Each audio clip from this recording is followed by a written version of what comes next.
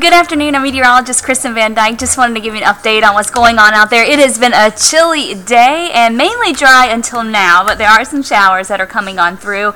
And it's a little hazy out there, a little foggy out there as well, so visibilities could be reduced in some spots, but not too bad. 40 degrees right now, winds are light, and rain is trying to push into the Portland metro area, down towards McMinnville, Canby, and up near Battleground. Very light rain, but there is some rain around, and we'll keep those rain chances going through the evening, and it will stay on the light side. Temperatures, meanwhile, will stay above freezing, but it'll be chilly.